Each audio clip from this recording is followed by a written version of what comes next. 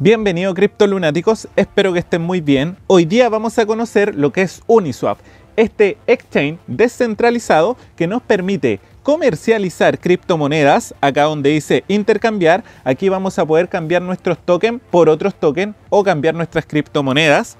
Y también la segunda opción que tenemos arriba es pool. Si ustedes lo seleccionan, acá nosotros vamos a poder aportar liquidez a UNISWAP.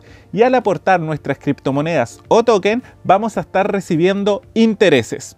Hoy día vamos a ver lo que es intercambiar. Y en el próximo video veremos cómo aportar liquidez a UNISWAP. Así que comencemos. Siempre que ingresen a UNISWAP les va a aparecer esta pantalla principal. Acá está toda la información que necesitamos para poder hacer un intercambio de token. Siempre debemos fijarnos que esté seleccionado intercambiar. Y acá nos van a aparecer dos opciones. La primera opción que dice from, ¿de dónde? Es la criptomoneda que nosotros tenemos y deseamos cambiar. Y luego la segunda opción es seleccionar token, o sea, qué token nosotros queremos recibir o el cual estamos interesados en adquirir. Y recuerden que este UNISWAP hace intercambios de token ERC20, o sea que pertenezcan a Ethereum. Una vez que tenemos claro cómo funciona el intercambio, debemos conectar nuestra billetera. Entonces seleccionamos conectar wallet. Pueden pincharlo arriba o abajo, cualquiera de las dos opciones. Acá les va a mostrar las opciones para poder conectar su billetera. La primera es Wallet Connect, acá está MetaMask, está Trust Wallet, etcétera. Hay varias que tienen esa conexión. Abajo les aparece Coinbase y también Formatic. En este caso yo voy a hacer Connect Wallet porque me voy a conectar a mi MetaMask. Cuando ustedes conecten su billetera, el sistema les va a pedir un permiso que ustedes autorizan a que se conecte MetaMask, en este caso a lo que es UNISWAP, para poder interactuar. Entonces ustedes tienen que poner conectar. Como ven, mi billetera ya está conectada, se refleja acá arriba, por lo tanto todos los saldos que tenga en mi billetera ahora se van a reflejar aquí en UNISWAP. Por ejemplo, se refleja que tengo Ethereum, aquí me aparece que tengo un monto, por lo tanto ahora te voy a mostrar un ejemplo de cómo debemos proceder para hacer este cambio de token. Primero que todo, yo arriba voy a seleccionar Ethereum. Esto es lo que yo tengo y lo quiero cambiar por otra criptomoneda. Por lo tanto, ahora debo seleccionar el token por el cual debo cambiar. Si yo pincho aquí, acá cuando por primera vez ingresen ahora, hay una nueva actualización que te tira estas listas. Esto es debido a que como cualquier persona podía subir token, te podían estafar. Entonces, ahora las grandes compañías o protocolos que hacen intercambio de token, cada una tiene su lista. Por lo tanto, si tú ingresas en alguna de ellas, yo voy a seleccionar, por ejemplo, CoinGecko y nos va a tirar a la lista de CoinGecko. Y acá él tiene listado los tokens reales que él muestra información. Por lo tanto, nos podemos basar en esto para poder seleccionar un token y no sufrir alguna estafa. Así con todas las listas que te van a salir. Yo me baso en CoinGecko porque ya le enseñé la aplicación. Para el ejemplo vamos a seleccionar cualquier criptomoneda. Voy a poner Acro. Para mostrarle el ejemplo del intercambio y lo que tienen que hacer, vamos a cambiar 0,01 Ethereum por otra criptomoneda. En este caso escogimos lo que es Acro, solamente para el ejemplo, no es consejo de inversión. Y esto equivale a 115 Acro. Entonces, mis 0,1 Ethereum se van a transformar o voy a hacer el cambio para recibir 115 Acro. Genial, acá abajo aparece Swap. Si nosotros lo pincháramos, haríamos el cambio.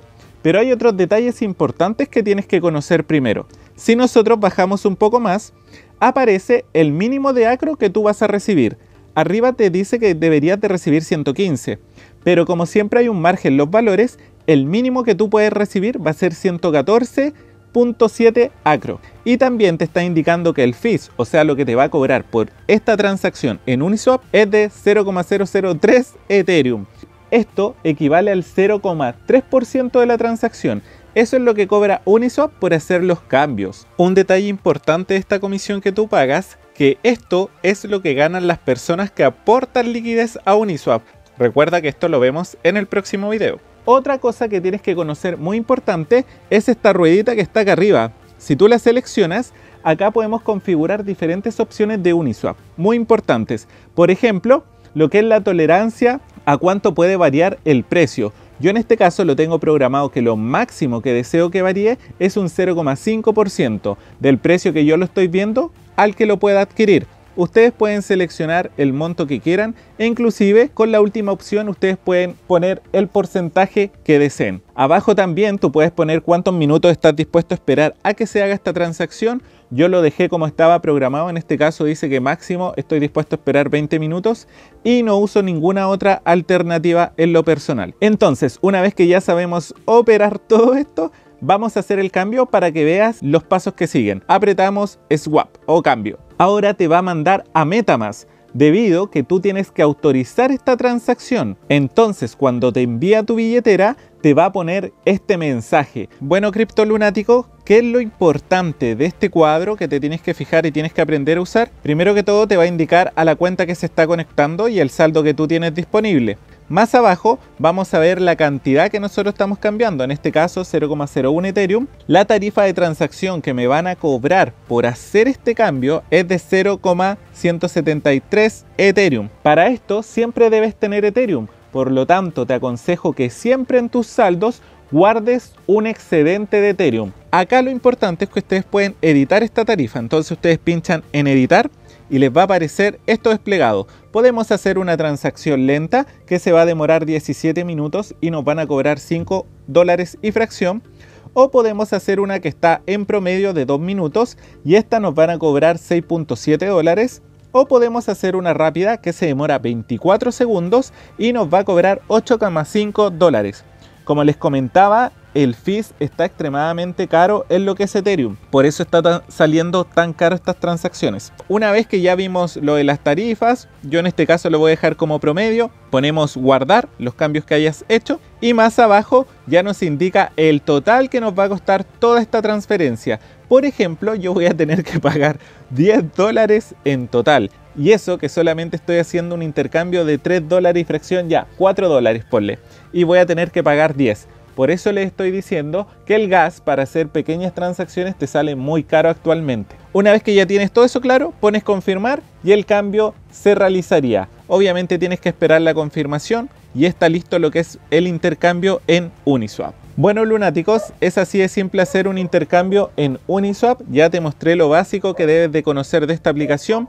Más adelante te voy a hacer otros videos ya donde compre directamente para que veas 100% lo rápido que es. Bueno, criptolunático, espero que esta explicación de UNISWAP te ayude para que tú también puedas realizar intercambios descentralizados y conseguir tokens que ni siquiera se han enlistado en otras plataformas. Si quieres seguir aprendiendo más de criptomonedas, recuerda suscribirte al canal, activar la campanita para que te lleguen todas las notificaciones de cuando subo un nuevo video. También te invito a que pases a las listas de reproducciones. Acá están todos los cursos que he creado para ti con el objetivo que te sea más fácil aprender el mundo de las criptomonedas. Recuerda también dejarme un like si el video te ha gustado.